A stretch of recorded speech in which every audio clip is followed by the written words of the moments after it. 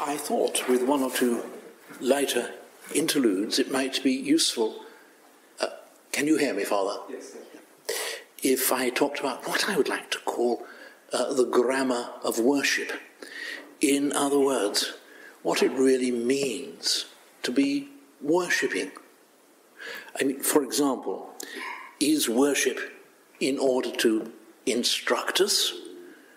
Do we do it in order to make ourselves, or to invite God to, by his merciful grace, to make us better? Do we?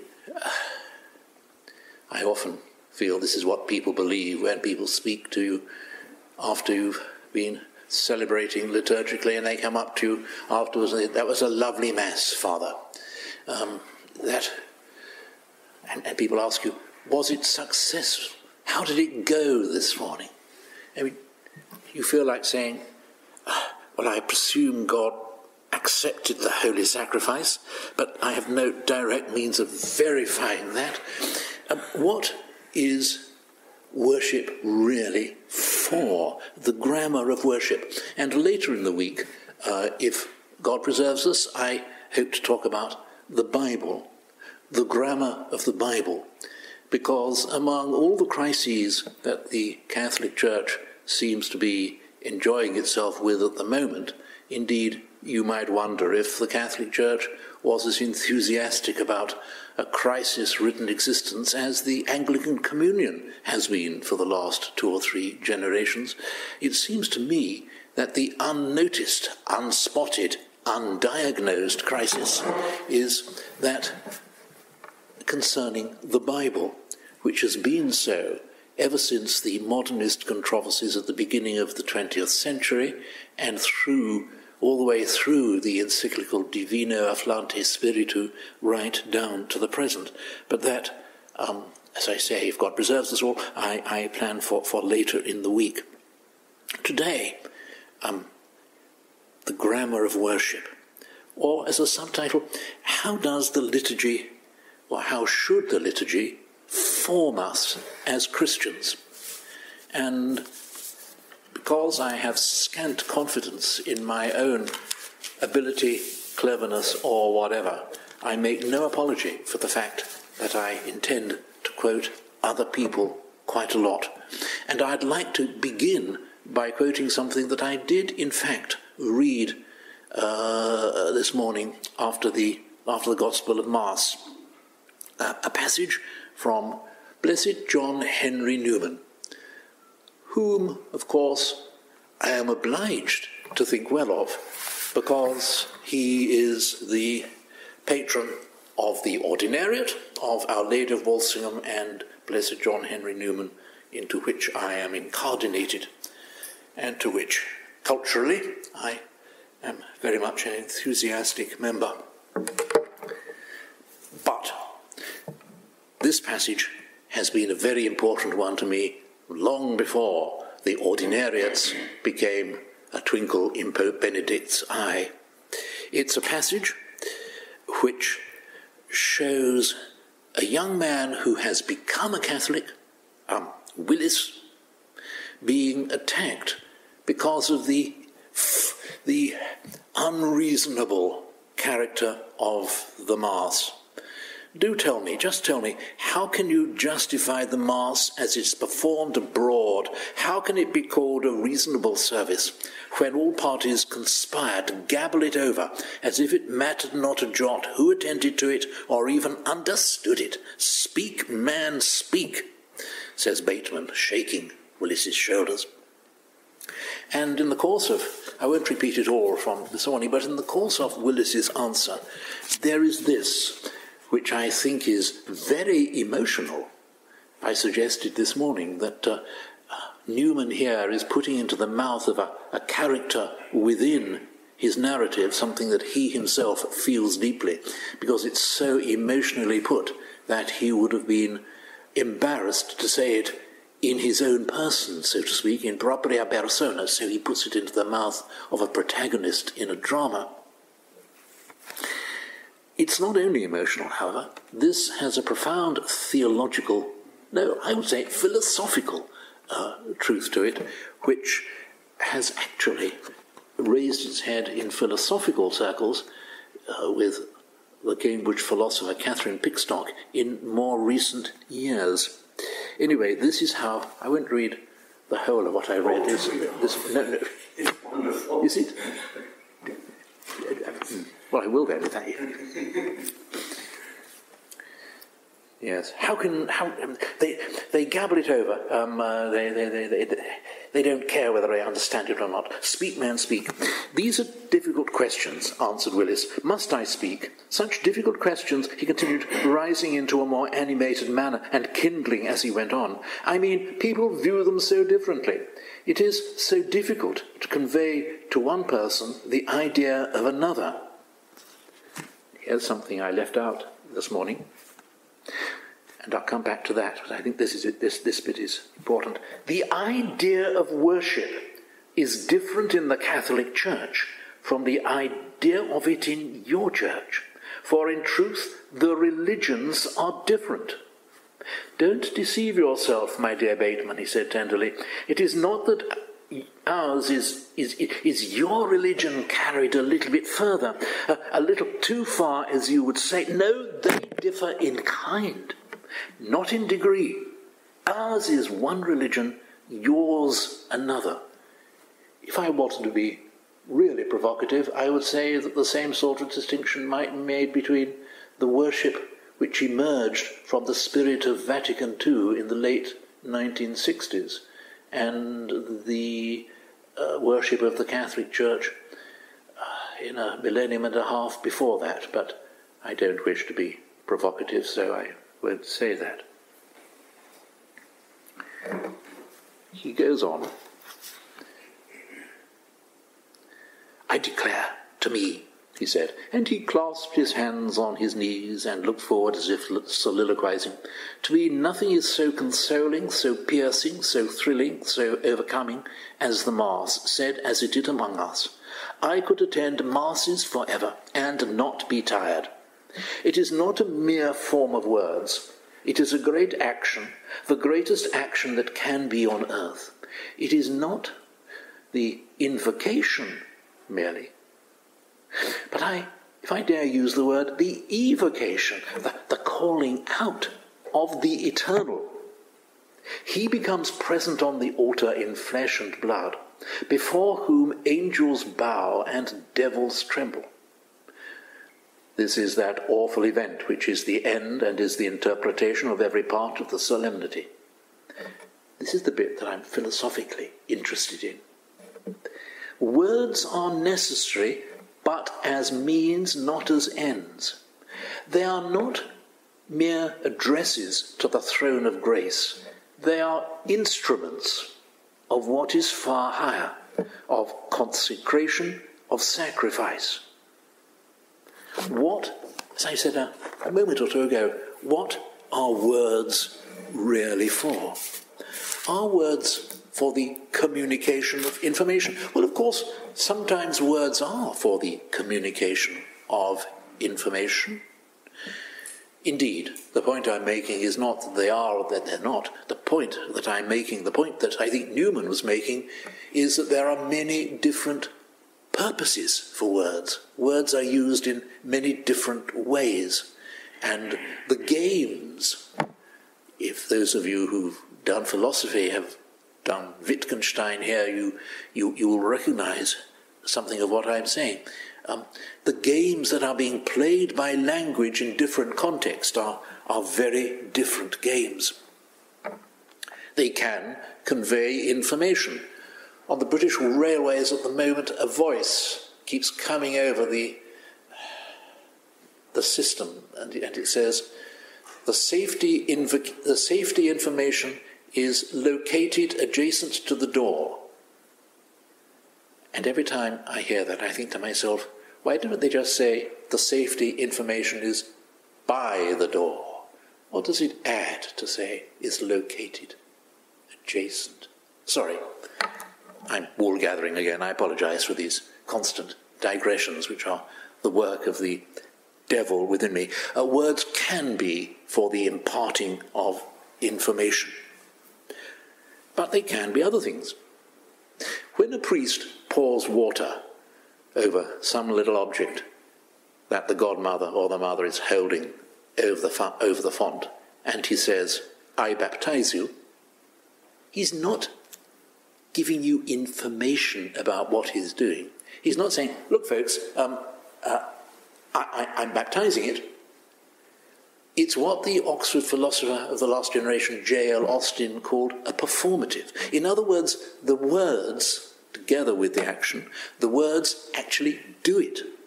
It's the words and the pouring of the water that actually do incorporate the little thing that the lady is holding into the body of Christ, cleanse it from original sin, and make it a child of God. A performative. Take a Lord Chief Justice in the High Court, or his equivalent in the Four Courts in Dublin. He gets up in the morning, he loses his temper with his wife, and he says, "You be hanged." Later in court, let's consider ourselves as being 3 or 4 generations ago, if he passed sentence of death over a convict, it would be words that really meant basically the same. You are to be taken from this place and hanged till you be dead. But that's a performative. It puts the person concerned into the state of being somebody sentenced to death. It doesn't have the same effect as saying to your wife when you lose your temper, you be hanged. When a priest says, "I absolve you from your sins," that again is a performative. It's not a description. If anything, it's not conveying information. It may convey information. The person being absolved may be glad to hear that he's being absolved, but the real point of it is to absolve the person, to forgive their sins, because that is what the Lord promised to the ministry of his priests.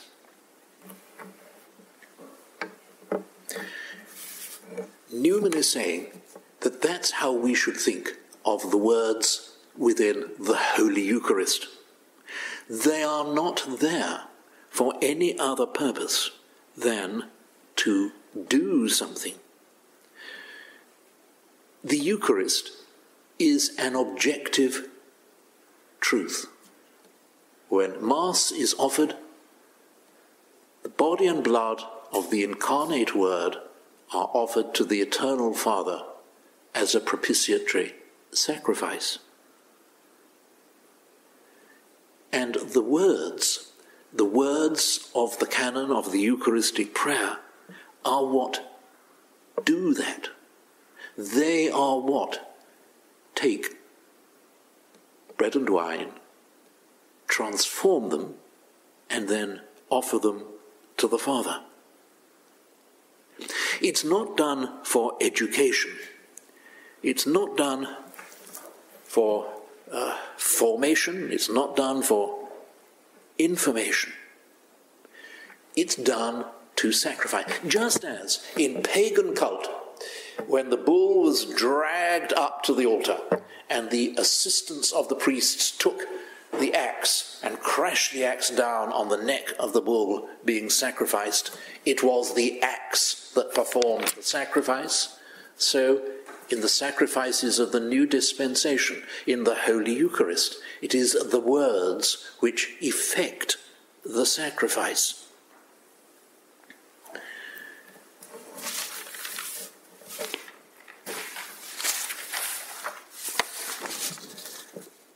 I'm going to read to you a fair bit from a lady called Christine Moorman. If some of you have occasionally read my blog, you may have noticed that I do from time to time do that sort of thing. But first of all, I want to read a bit from a person, and again, here I am being provocative, whom I've never liked, the late Mr. Wordsworth. I've never liked his attitude to poetry, and particularly his attitude to language. This is what he says. This is Lyrical Ballads. mumble, mumble, mumble, a few words concerning the origin of the phraseology which I have condemned under that name. The earliest poets of all nations generally wrote from passion excited by real events. That's Wordsworth's, that's the romantic theory of language and poetry, isn't it? They wrote naturally, and as men, feeling powerful as they did, their language was daring and figurative. In succeeding times, poets and men ambitious of the fame of poets, perceiving the influence of such language and desirous of producing the same effect, and so it goes on. He concludes, the first poets, as I have said, spake a language which, though unusual, was still the language of men. He claims that the first poets wrote simple language, passionately inspired by their strong emotions. How he knows that, I'm not quite sure, because he can't have been around when all these primitive poets, such as Homer or whatever, 2,000 or 3,000 years previously were there to hear. No, of course he doesn't. It's all a theory, and it's part of the modern superstition and fetish of simplicity, which I hope to refer to in another context tomorrow. If we want sophistication, we should, in my view, turn from a facile fantasist like Wordsworth. We should turn to a Dutch classicist called Christine Moorman, a very good classicist, somebody who wrote vast amounts, but all of it worth its weight in gold, who ought to have been one of the most important writers in the Catholic Church in the 20th century, were it not for the fact that she wrote at the wrong time, when all the ecclesiastical and, more important, liturgical fashions were going in the opposite direction. And by the time I've finished quoting from Professor Moorman, you'll see why. I do apologize. She doesn't intersperse her argument.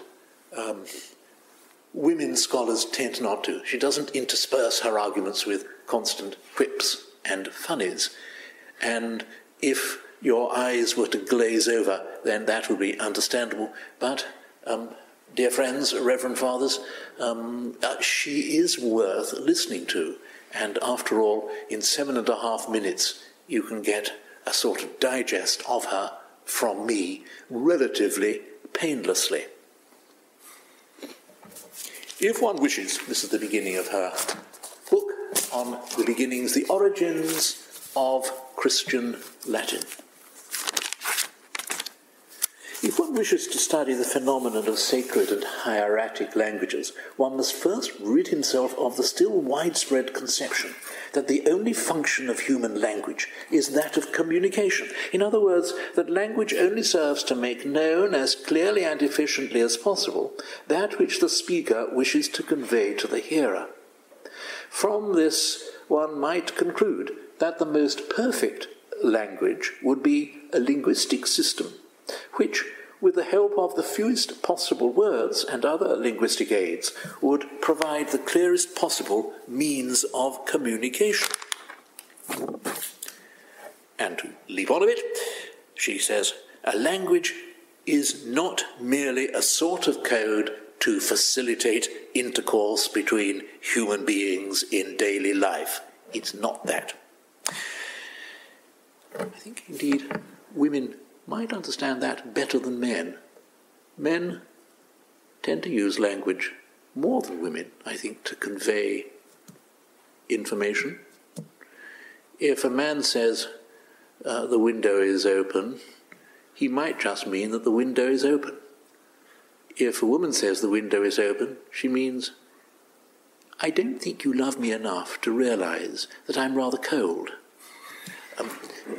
One has to be aware of the different linguistic functions of male language and female language. C.S. Lewis, whom you will discover I tend also to quote quite often, once said that you can't have a situation in which men and women are both collaborating in a kitchen at the same time, because a man would say to another man, men can work in kitchens, and so can women separately work in kitchens, but a man will say to another man, would you please put this saucepan inside the larger saucepan which you'll find inside the green cupboard? A woman will say, put this one in that one over there. And that's why communication between the genders is basically impossible. Sorry, I've digressed again. The phenomenon of language is infinitely more complicated and has many more functions than that of communication among people.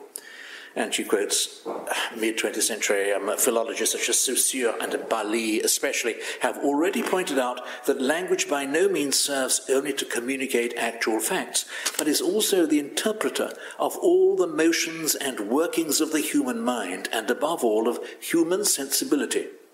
Language is also a medium of expression.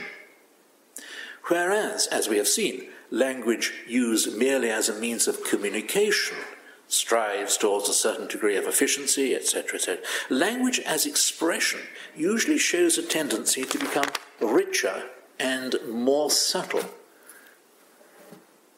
Wordsworth preferred simple language. Moorman points out that life isn't as facile as that. It aims at becoming, by every possible means, more expressive and more picturesque, and it may try to attain this heightened power of expression both by the coining of new words and by the preservation of antiquated elements already abandoned by the language as communication. Thus, language as expression also serves the cause of linguistic art. Expression can have various aims. The establishing of contact between one person and another, of one man with himself, of man with God. Prayer, considered from a linguistic point of view, usually lies more within the domain of expression than in that of communication. And she talks about the beginning of liturgical Latin. The fact that this Latinizing process began comparatively late, at a time when the Christian communities were to a large extent consolidated, explains why early Christian Latin, as we find it in the comparatively rare texts of the second and the first part of the 3rd centuries, appears from the very beginning as a linguistic variant, bearing all the signs of being the differentiating language of a closed group. In other words, Christian Latin developed by doing the sort of jobs that need to be done within a group that is, as it were, closed off from the rest of the world, from the outside world. The Christians only succeeded very slowly, and then only in part, in breaking loose from the classical literary tradition. In my opinion, this rigid traditionalism is one of the reasons why liturgical Latin developed so late. Then here comes a good bit. I mean, it's all good, but this is even better, I think. The moulding of a hieratic language.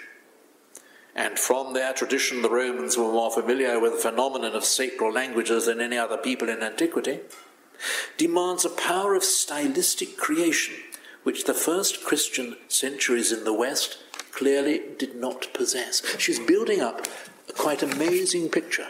I think particularly amazing to those who think that a vernacular liturgy is simply something that means going back to what the early Christians did.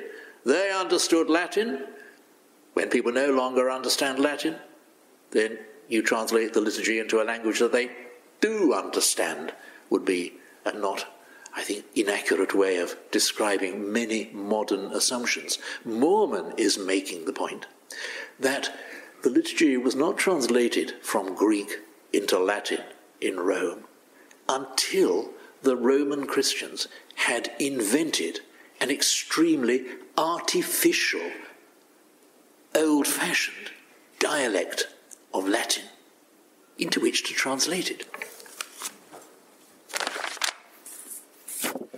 It is in the second half of the 4th century that Rome proceeds to a complete Latinization of the liturgy.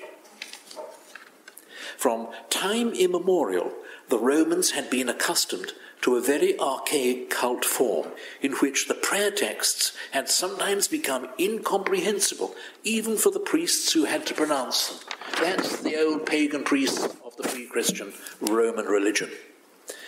And she is arguing that the early Roman Christians deliberately formed their Christian language of worship along those archaic lines, those old-fashioned, deliberately old-fashioned lines. As long as the early Christian idiom had not reached its full development, that time was not yet ripe. The means did not yet exist for creating a hieratic style. It is possible for a language such as she describes to arise in the second half of the 4th century. And so she has described how the early Roman sacral tradition, mingled with biblical stylistic elements, had taken on a strongly hieratic character, widely removed from the Christian colloquial language. Liturgical Latin was not everyday speech. It was not what you read in your tabloid newspaper. And she quotes St. Hilary, "Non in secundum sermonis nostri usum promisquam in his apportet esse facilitatem." There is no place here for the loose facility of the colloquial language. And she goes on, this is her, not me, "The advocates of the use of the vernacular in the liturgy." She was writing in the 1950s when these things were bubbling up, but hadn't happened. The advocates of the use of the vernacular in the liturgy, who maintain that even in Christian antiquity the current speech of everyday life was employed, are far off the mark. The language was far removed from that of everyday life. The rare poetic element has likewise its own style. May I remark at this point that the canon of the Mass, the most sacred part of the liturgy, is also the most rigidly stylized. And she goes on, a paragraph later, "Let us begin by casting a glance at the style of the Roman canon of the Mass." And a bit later, she sums it up like this, and those of you who use it daily will recognize what she says. "The rhythmically balanced flow of words shows an almost juridical precision." Juridical, it's almost like something you would read in an Act of Parliament, something that you might read in a judgment handed down by a court.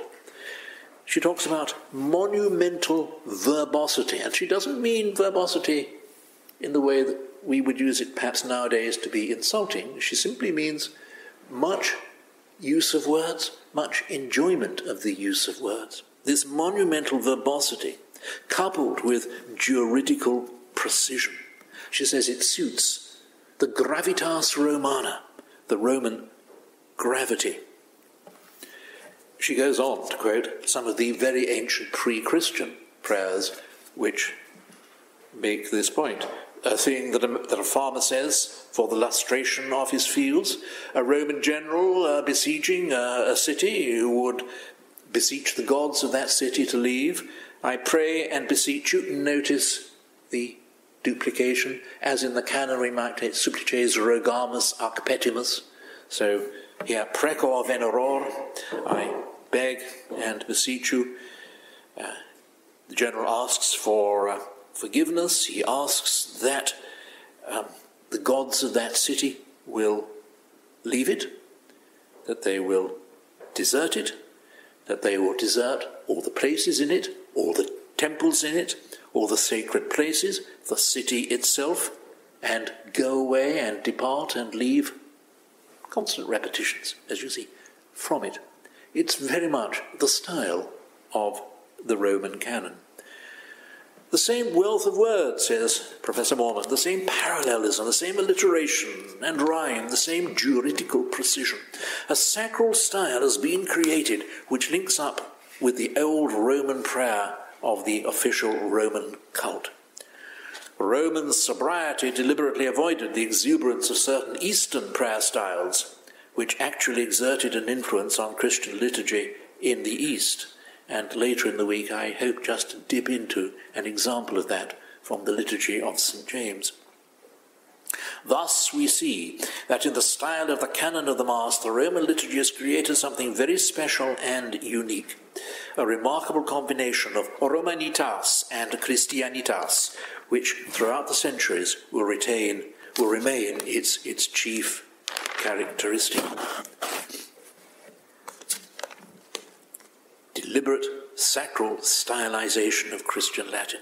As regards the plea, which we so often hear for vernacular versions of the prayer texts, I think from a purely theoretical point of view, and I am here dealing only with theoretical considerations, that we are justified in asking whether at this present time the introduction of the vernacular into the liturgy would not mean more loss than gain.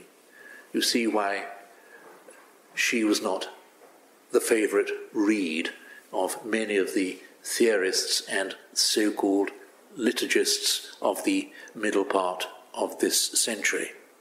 First and foremost, there is the question of whether or not the vernacular style would be suitable for the composition of a sacral prayer style. She doesn't think that the vernacular is necessarily wrong. She thinks that it would be possible for modern European languages to have a sacral style. And indeed, the Roman instruction Liturgiam Authenticam of a few years ago expressed a hope that that would indeed happen.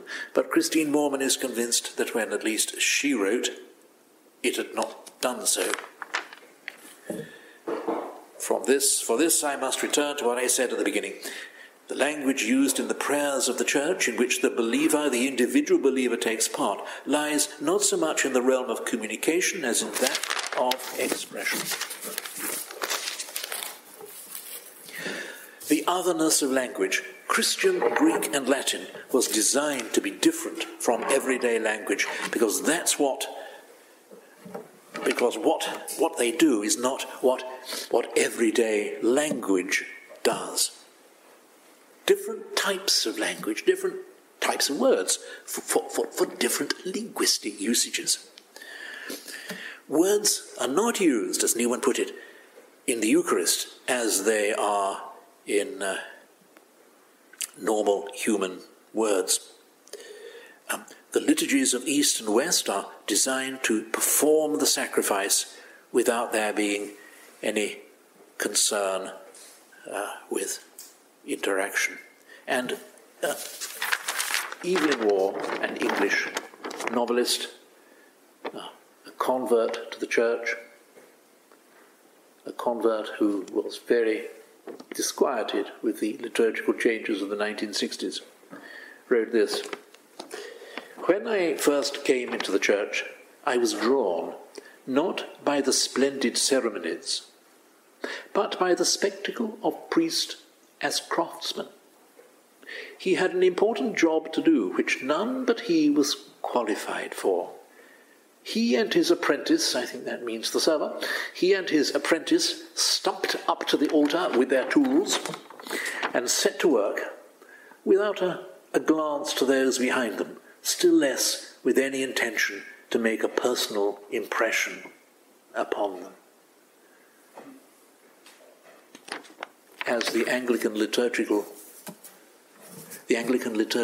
Benedictine and scholar Dom Gregory Dix made the point that the Eucharist is just as much the Eucharist celebrated in St. Peter's in Rome in the presence of 500 bishops, and no more so than it is when celebrated by Charles de Foucault alone in his hermitage in the desert.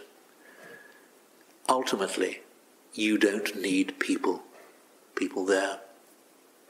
Ultimately. I say ultimately because, of course, you hope to have people there.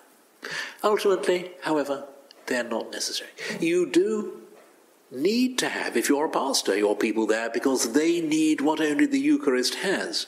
But ultimately, the Eucharist happens, even if there's nobody there but the priest. And War was not impressed by the new liturgies of the 1960s, in which a priest smirked at him over the altar. And I read the other day an objection by somebody to the way that communion is given in many Catholic churches nowadays, where the person giving communion, apparently, sometimes they're taught to do this in their training courses, is invited to look in the eyes of the person communicating and to smile at them. I think that shows the absolute epitome of what sacramental worship is not. Set to work without a glance to those behind them, still less with any intention to make a personal impression upon them. Byzantines, of course, would understand this. In the Byzantine Rite, there is even a convenient thing called an icon screen to prevent the people from watching the craftsman at his job, at his altar, with his apprentice and his tools. Actuosa participatio is a phrase that's been much heard since the Council. I think it actually goes back to beginning of the century with Tra le sollecitudini, doesn't it? But actuosa, active participation, was one of the bywords that reverberated around in the 1960s. But I put it to you, brethren and reverend fathers, that authentic participation means participating in what any action really is. For example, if you go to watch a film, actuosa participatio is watching the film. If you started getting up and dancing, that would not be an appropriate way of participating actively in the watching of film. Similarly, if you went to a dance and you expressed a desire to watch a film, sit down and watch a film instead, that would not be actuosa participatio in dancing. They're different things. A parliamentary debate is not the same as a wine tasting. A wedding breakfast is not the same as a lecture on astrophysics. Digging the garden is not the same as washing your hair. Different actions are, it's so obvious, isn't it? Different actions are different from each other. And so if you want to participate in any one thing authentically, actuosa participatio, if you want to do this authentically, you have to know what the action actually is that you are partaking in. And you see where I'm going for. Participating in Mass in a way that isn't proper to the Holy Eucharist isn't actuosa participatio. It's not the authentically proper way of doing that authentic action. St. Paul knew this.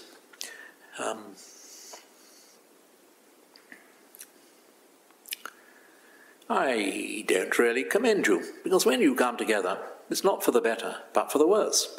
For in the first place, when you assemble as a church, I hear that there are divisions among you. I partly believe it.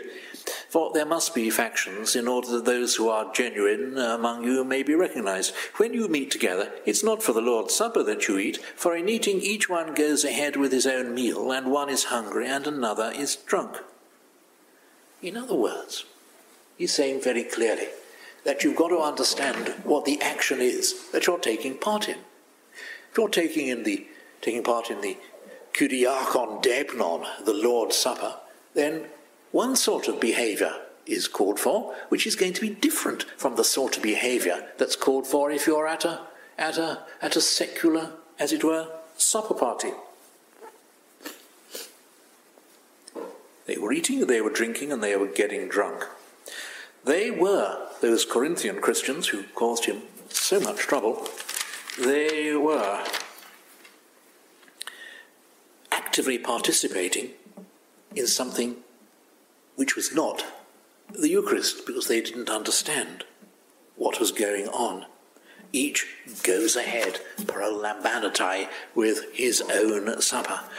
And to take up what he says a bit later on, etc., mumble, for anyone who eats and drinks without discerning the body eats and drinks judgment upon himself. If you get your understanding of what you're taking part in wrong, then your actuosa participatio is actually disastrous, and according to St. Paul, can involve your damnation.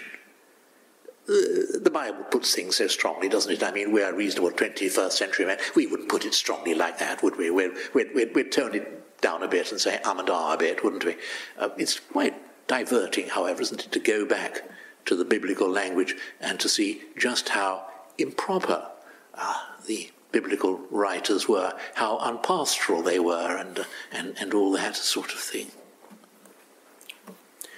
Actuosa participatio is based on discerning, diakrinon in Paul's Greek, what is happening.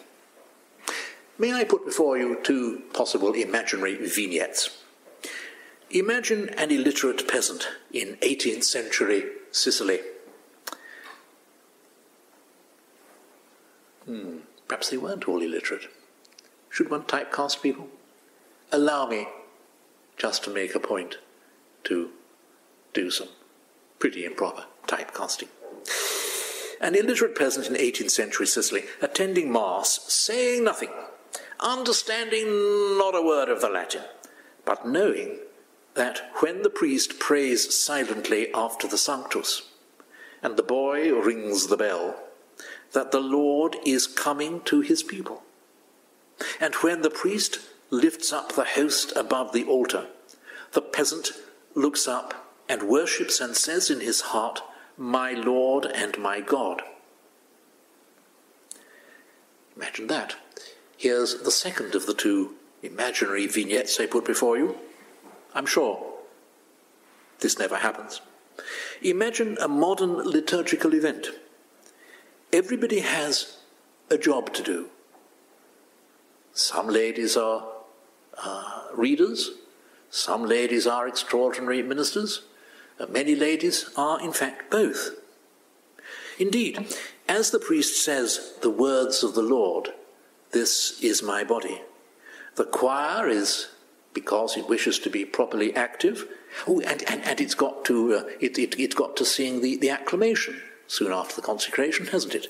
While the priest is saying the Verba Domini, the choir is shuffling its papers, it's getting ready to sing the acclamation, which the 1960s decided had got to be put into the middle of the Eucharistic prayer. Well, you know what I am going to say, brethren and Reverend Fathers, don't you? It is my view that number one is genuine, authentic, active participation, actuosa participatio.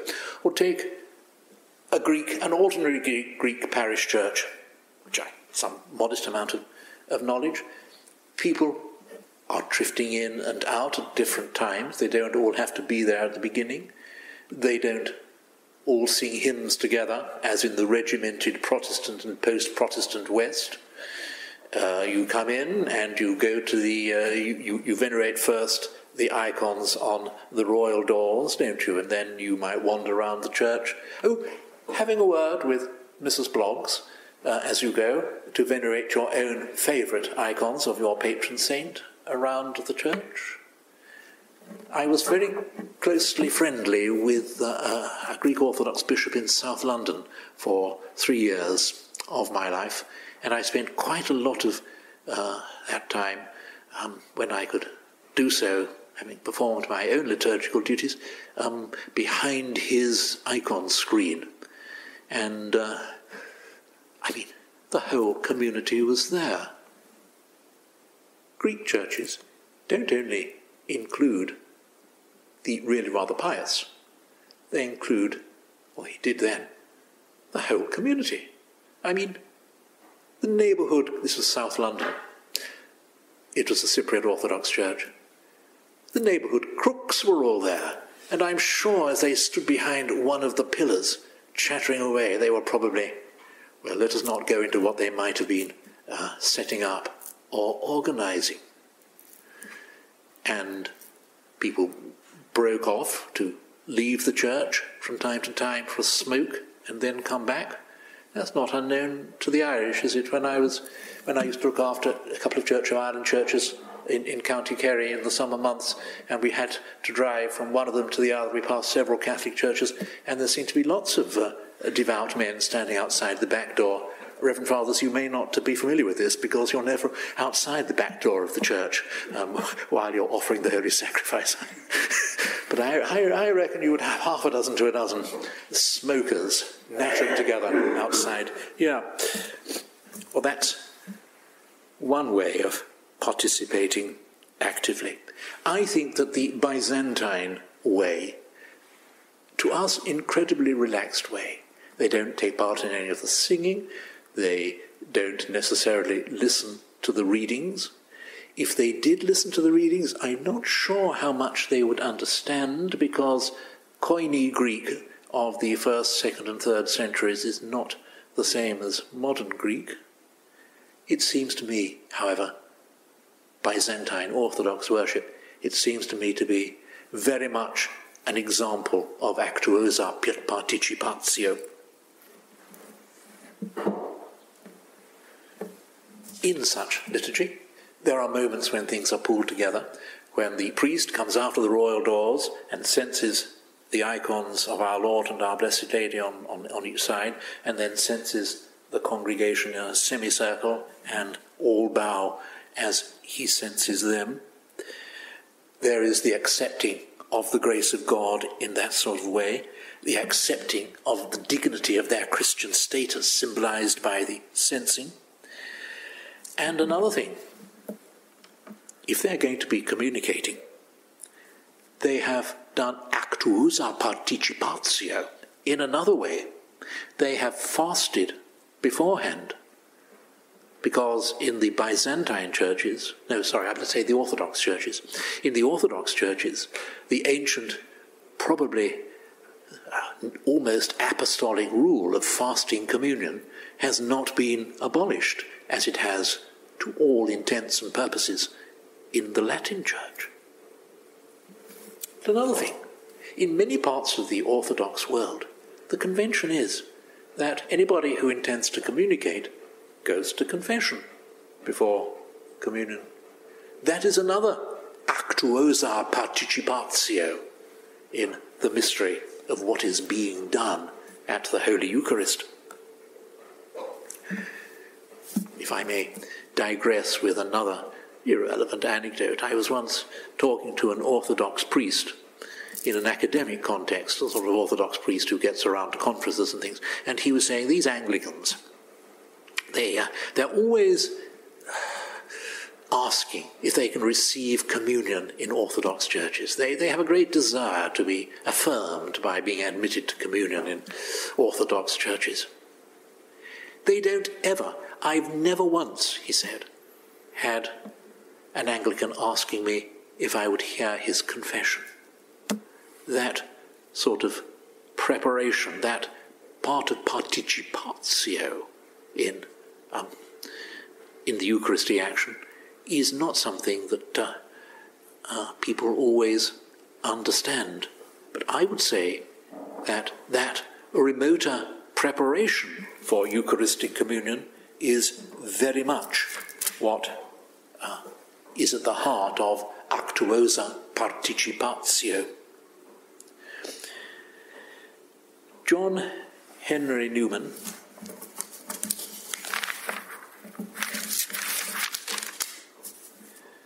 talked about actuosa participatio, although since he wrote before the 20th century, he did not know, silly fellow that he was, that it was actuosa participatio that he was writing about. This is what he says about the Mass as he understood it in his day. There are little children there, and old men, and simple labourers, students in seminaries, priests preparing for Mass, priests making their thanksgiving. There are innocent maidens, and there are penitents. But out of these many minds arises one Eucharistic hymn, and the great action is the measure and the scope of it. In other words, he describes the church life of his time, in which different people are in fact doing different things, but as part of a harmonious unity, as something which is actually truly wonderful. And oh, my dear Bateman, he added, turning to him, you ask me whether this is not a formal, unreasonable service. It is wonderful, he cried, rising up. Quite wonderful. When will these good, dear people be enlightened? O sapientia, fortiter suaviterque disponens omnia, o Adonai, o clavis David expectatio gentium, veni ad salvandum nos, Domine Deus noster. Now at least, Newman goes on, there was no mistaking Willis. Bateman stared and was almost frightened at a burst of enthusiasm which he had far from been expecting. Why, Willis, he said, is it not true then, after all, what we've heard, that you are becoming dubious and shaky in your adherence to Romanism? He had been disabused of that particular misapprehension.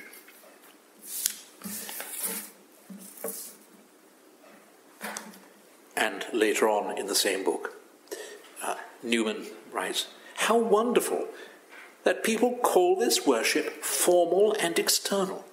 It seems to possess all classes, young and old, polished and vulgar, men and women indiscriminately.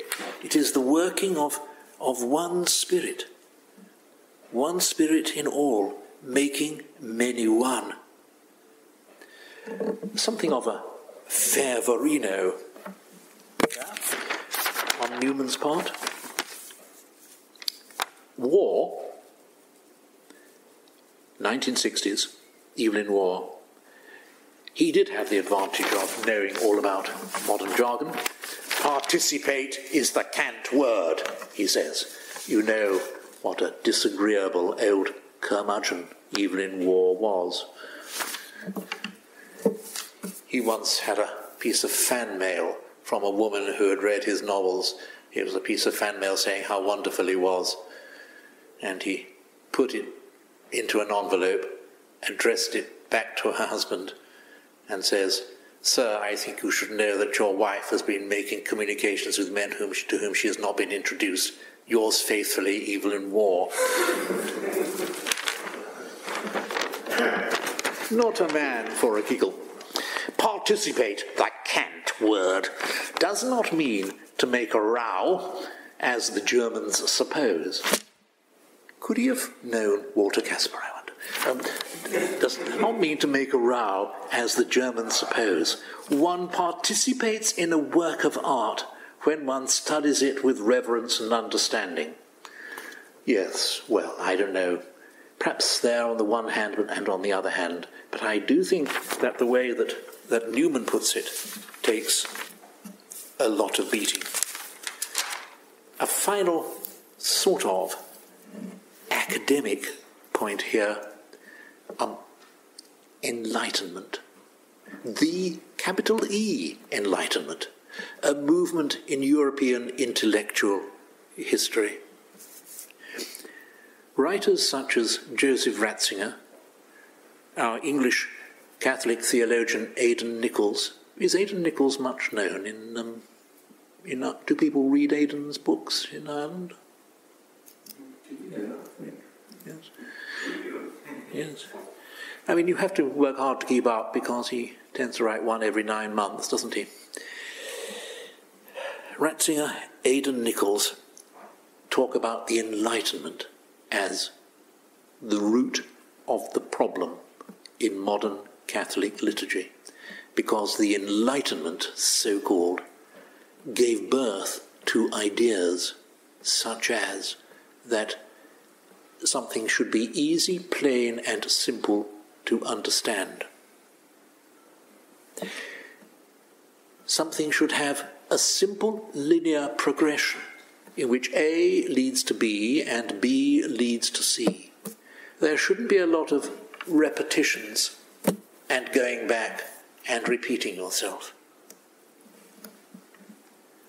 Thus, an Enlightenment view of liturgy is very unhappy if it finds you confessing your sins to God at one point in the liturgy, asking God's forgiveness, and then going on to do something, and then 5 minutes later, you're at it again, begging for God's forgiveness for your sins. No, I mean, sin is something you have a ritus penitentialis, don't you? You have a rite of penitence, and that deals with the sin business. And having dealt with the sin business, then you can get on to happier and more joyful things.